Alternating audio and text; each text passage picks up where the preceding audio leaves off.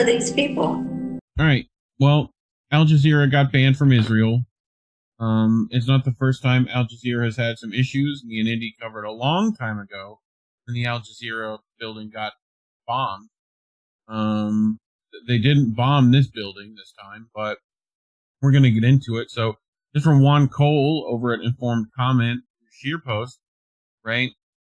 Talking about how Israel bans Al Jazeera journalists. So, Ann Arbor, the Committee to Protect Journalists on Sunday condemned the Israeli cabinet's decision to ban the Al Jazeera news network in Israel.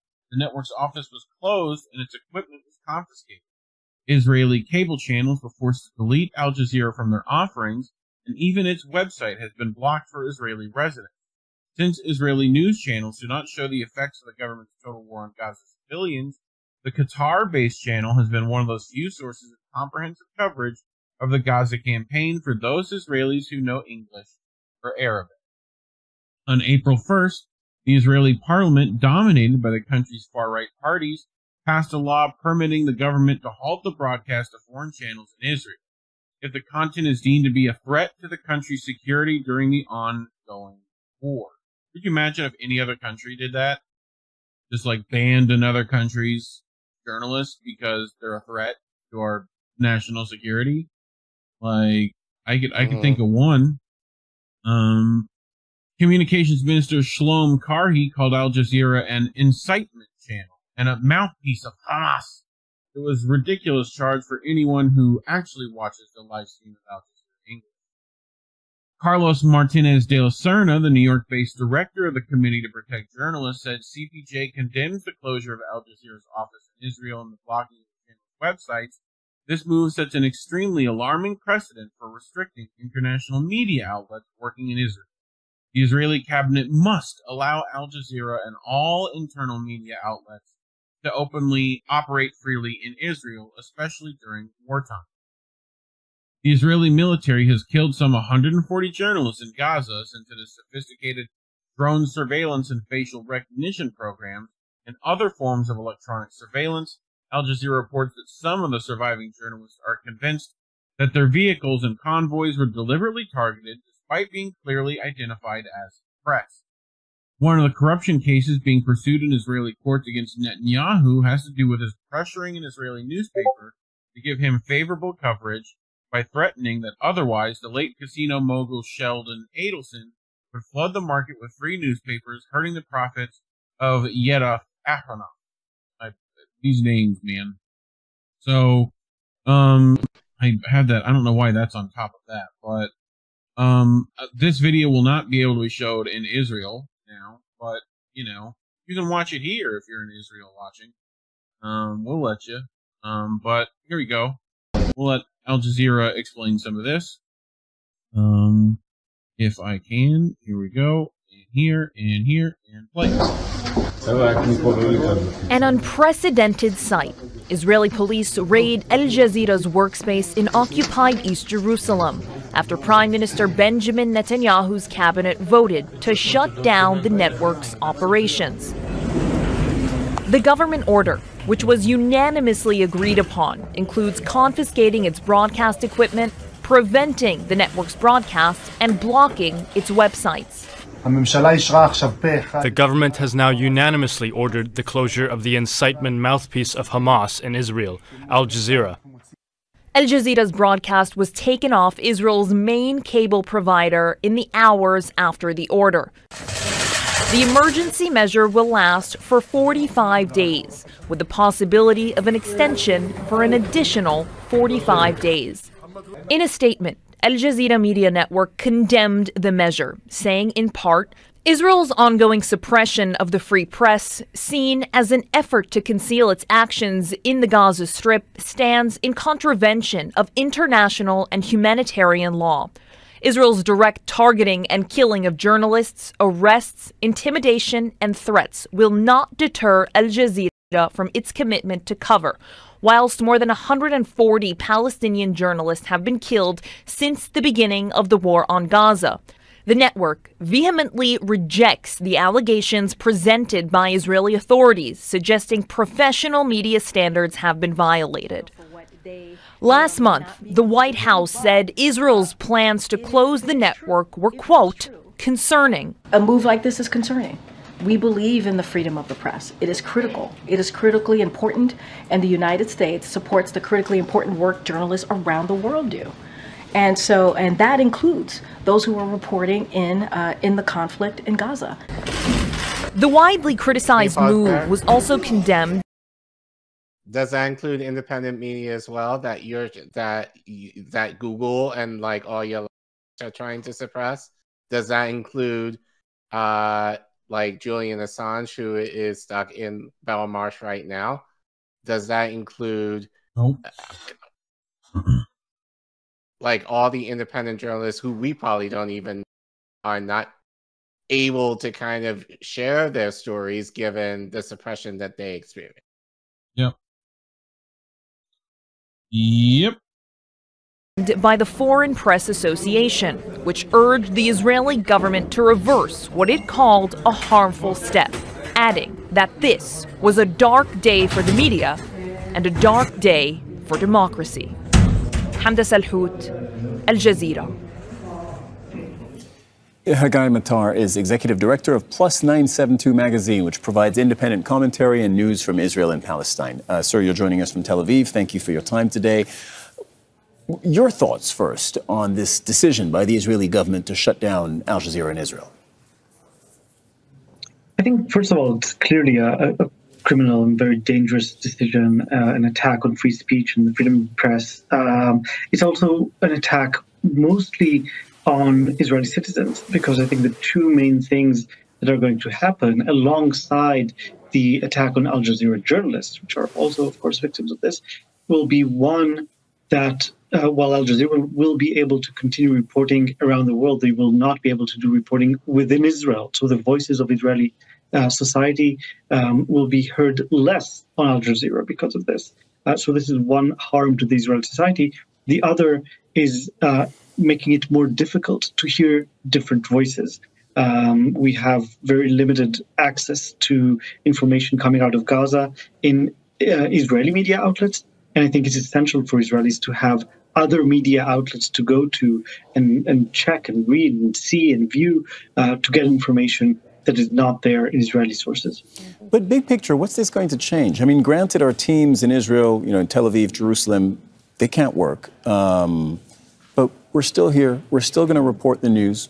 The rest of the world can still see us outside of Israel. So what's the point? I think there are 2 points. One is to make it more difficult for Israelis to see, which I think is more important for the government than what the rest of the world sees. The other is basically serving the base. We have this issue that Netanyahu and his party in the far right have been failing this war. This is, fact. I'm not even talking about the massacre of tens of thousands of Palestinians, the ethnic cleansing, the destruction, all of that. But even from an Israeli perspective, after 7 months, people are saying the hostages, most of them aren't back. Many of them are dying. It doesn't seem like there's a victory at hand. So doing something like this is a way to appease the base, to say, look, we're doing something to fight our enemies, and let's pin all our failures on Al Jazeera, just like we would on students in U.S. campuses. Do you see them at some point reversing this decision? Because interestingly, the way the law is structured, this decision is applicable for 45 days, but then they would have to renew it if they want to keep banning Al Jazeera from Israel in a month and a half. Yes, and it is subject to court supervision. So it'll be very interesting to see what happens when we go to the courts. I'm not putting a lot of faith in that process. I don't see them reversing this measure in the near future unless this is some sort of a ploy within negotiations and what the government may think is a tool to pressure the Qatari government in the negotiations for the release of hostages. If that's the case, maybe they will reverse it as part of a deal for a ceasefire. But I have to say, I'm very pessimistic about the degree to which the Israeli government is interested in such a deal. And therefore, I'm also not very optimistic about reversing this decision. Okay, Hagai Matar, Executive Director of Plus 972 Magazine. Thank you very much for your time today. Thank you. Make sure to subscribe to our channel to get the latest news. Yeah. Listen to her. Subscribe to our channel. But anyway, anything you want to say before finishing this out? I mean, I said it in the last segment. It's just the idea of this is the last step, or one among the last steps, to ensure that this genocide is silent.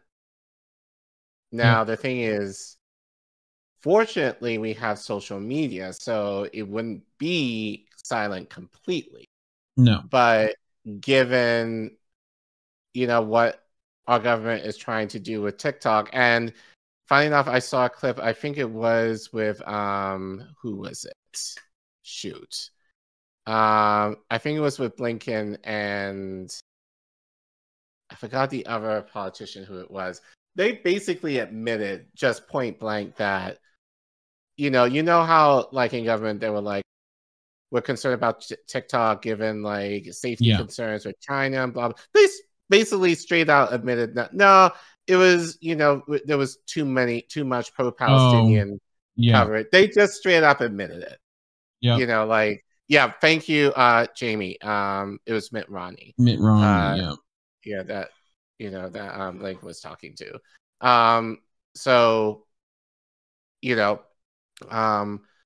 yeah, it's just the idea of trying to suppress the very information that people need in order for them to be fully aware and have, standing as to what's going on, but also, for a way for Israel to kind of continue to control the narrative with our support. And and it's just going to be very easy to kind of smear or dismiss, given, as they said, Israel has killed over 100 journalists. Like, we reported on one prominent one, Rafat Arir, like back in December. So, and it's funny again, Monday, it was World Press Freedom Day. Right. And when did this happen? Like, no talks about Shireen, no talks about Rafat, no talks about, any of the press. Right. Honestly, there should have been more of an outrage about this. Given Monday again was World Press Freedom Day. The fact that Israel shut down Al-Jazeera in the country, in the state, given their coverage, for basically exposing them for the genocidal maniacs that they are. It's just insane. And then our country, the gall to say, oh, we support, the idea of free speech. Meanwhile, you're suppressing it here. So you can take a seat. And you said it was Friday. And he's listing other Palestinian journalists as well, Motaz Azyaza and Wal El Dadu. So, but this article continues. So banning foreign news channels and reporters is not a new thing in the Middle East or the wider world. It has usually been done by governments that the U.S. denounces as autocratic. Israel has now joined their ranks. For instance, the U.S. State Department says in a report critical of press censorship in Syria, on July 8th, the Ministry of Information canceled the accreditation of the BBC in areas under its control following the outlet's June 27th investigative report into the regime's involvement in the Captagon drug trade, according to local media. The report adds citizens widely used satellite dishes, although the regime jammed some foreign Arabic networks. The cancellation of Al Jazeera's accreditation by the Netanyahu regime, jamming of Al Jazeera in Israel, would be hard to distinguish from the press policies of Bashar al-Assad in Syria. As for Iran, the State Department says the government jammed satellite broadcasts, a continuous practice since at least 2003, it adds. The Ministry of Culture and Islamic Guidance severely limited and controlled foreign media organizations' ability to work in the country. The ministry required foreign correspondents to provide detailed travel plans and topics of proposed stories before granting visas, limited their ability to travel within the country, and forced them to work with a local minder. State slams Iran, saying authorities routinely cited laws on protecting national security to arrest or punish critics of the government and the human rights defenders, or to deter criticism of government policies or officials. Yet the April 1st law passed by the Israeli Knesset appeals to exactly the same grounds, protecting national security, to permit expulsion and banning of foreign correspondence channels. That is, there may be a difference in degree between Iran's presence in Israel, but there is not a difference in kind. The grounds cited by Israel for closing down foreign news operations in the country are not different from those used by Putin's Russia, the State Department notes. Expanding the definition of sensitive data, the FSB published in 2021 a list of topics that be used against the security of Russia, including information and assessments of the country's military security sector and space agency, Roscosmos. Individuals who collected information in the specified categories could be subject to designation as foreign agents. Just the government headed by Netanyahu, which had directly funded to Hamas for years before the October 7th attack, snarkily implied that Al-Jazeera was overly friendly with Hamas. So the Russians used xenophobic grounds to censor. According to the State Department, during the year, authorities used a law banning cooperation with undesirable foreign organizations to restrict free expression. For example, in January, the independent Russian news outlet Medusa was added to the list of undesirable organizations. Russia has forced many journalists to register as foreign agents. The law allowed authorities to label individuals, both Russian and foreign citizens, as foreign agents if they disseminated foreign media to an unspecified number of persons receiving funding from abroad, or after 2020 amendment, carry out the interests of a foreign state, as here. I'll remind people. The amendment specified that a foreign journalist performing the functions of a foreign agent incompatible with his professional activity as a journalist could be declared an individual foreign agent. They had to register and mark the content as produced by a foreign agent, as do we here, Juan, by the way. This is clearly how Netanyahu views Al-Jazeera journalists. This fear of international journalism also afflicts the government of Kim Jong-un in North Korea, of which state observes the government prohibited ordinary citizens from listening to foreign media broadcasts and subjected violators to severe punishment. Radios and television sets, unless altered, received only domestic programming. The government attempted to jam all foreign radio broadcasts. So, one could almost figuring it out. But you know, like, sometimes you gotta have other stuff to wake people up. So, but yeah, any thoughts before we head out of here? I think we're, support independent media, as another person in the chat might tell you. Well, actually, I do have not a thought, but do you mind sharing? I sent it to you in the Discord. Yeah, I can find that. I just sent it to you, so yeah. Because I think this is very appropriate given this segment. Yep. Of the Donahue view that you clipped. So, well, I clipped it, but you gave it. Yep. Here. Say to this gentleman.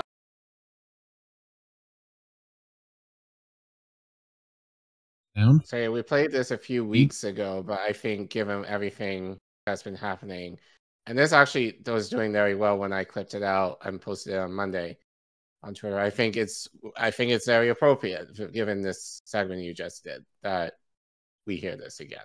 Yeah, I would just like to say to this gentleman, I would like to say to this gentleman and all other people who are not blessed with melanin at this point in time, to understand that what has happened in our history is that you have been misinformed as much as we have been misinformed. Right. Much of the information that is brought forth, not only from Dr. Muhammad, but other areas, other scholars, are not available to you, as the sister said, in your curriculums that you have for 400 years when you did not allow us to read and write and was being hidden. Whether you, sir, personally intentionally did that or not, it was a legacy that was passed on to you. And I end by saying the Holocaust is simply the greatest atrocity on film. Ours was not filmed. Yeah, I would just like... So, I mean, add the Palestinians to that list. Yeah. You know, because their education infrastructure is decimated. Like, no universities, no schools, journalists dead, like any means of information to even just the idea of carrying out their legacy to future generations is in danger of being extinct now. Yeah. All at the hand of Israel. And that should be very concerning, I think, especially given, you know, Israel being a proxy to us, because if you think that Israel, like, if you think that the Americans are not, it's not capable of happening here, you're dead wrong. Yeah, it is happening. Yeah, it is happening here. I think just in terms of, you know, people are worried about China, you know, spying on you. Like, China, Trump gave the goods on that already, like when he was president. So, you know, the government already has your information that they could sell off. Yep. Name their price, you know, and you're worried about China, what they're going to do. Like, China has no interest in knowing, you know, what you're looking on your phone late at night when you're all alone. But our country does. Well, so, yeah. But I think it's just the idea of, like, you know, and I say this time and time again, it's the idea, you know, like, white tragedy and white resistance gets, you know, like, popularized and movies and books, and like we learn all about it in our curriculum as the standard in terms of, you know, how to move in terms of living in the West, while resistance, anything related to people of color, is either suppressed, not talked about, hidden, or just straight up lied about. Nat Turner cough? What? Right.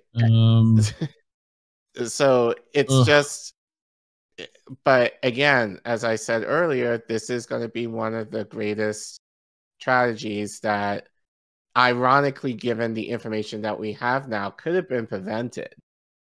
But we're just falling right into history in terms of not doing all that we can possibly can to stop this genocide from really being fulfilled in terms of actually really decimating the Palestinian community, and people are too scared or too bought to say anything, and worse yet, even stand up against it. Like, again, college students, you know, salute you, because, and they've said, many of them, they're willing to give up their lives and careers for the betterment of humanity in this case. What are our politicians sacrificing? You know, what is the squad sacrificing in order to ensure the well-being of Palestine? Like, they're not. So, you know, so it's just the idea of, you know, our college students have more balls than the people who we put in office that actually has the means to do something, and they're not doing it. No, clearly not. Which is why, like I said earlier, support independent media. You know, there's a reason why we're deboosted and demonetized, as we talked about in this segment. So go to ko-fi.com/IndieNewsNetwork or scan the QR code on your screen. If you want to help keep the lights on over here in Indie Town. Otherwise, just like and subscribe, hit the share button, comment. We're heavily suppressed, so please share this with your like-minded friends. We appreciate all the new people showing up and hitting the subscribe button. So, you know, keep doing you.